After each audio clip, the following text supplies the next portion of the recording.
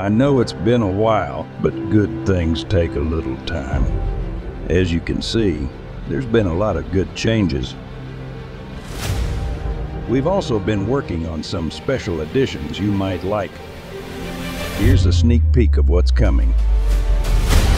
New lands to explore, new content to engage with, and introducing the Spectator class drone carrier.